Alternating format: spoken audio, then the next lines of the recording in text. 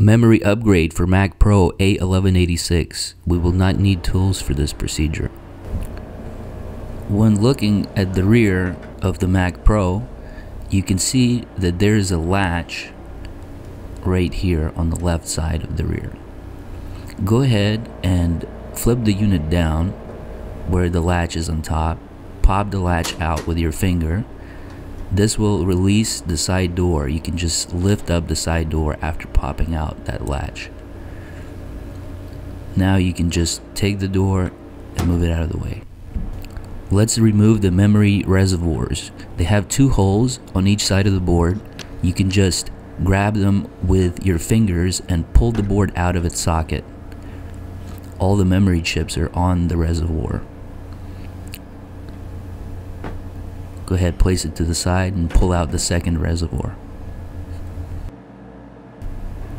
Each reservoir has 4 slots. If you look at the reservoir card and pinch each one of the little arms on the right and the left, a memory chip will come right out. And it has a slit where it can only go back in one orientation. You have 8 slots in total, and so you can upgrade accordingly. Go to appledollars.com for the actual maximum memory capacity. The memory reservoirs slide right back into their slots. You can do the left or the right.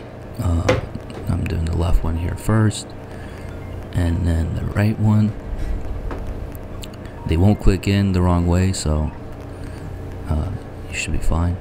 Go ahead, place back the top enclosure and secure it. Make sure it's sealed and lock in that latch. Push that in, and then you can stand the unit up, and we're all set.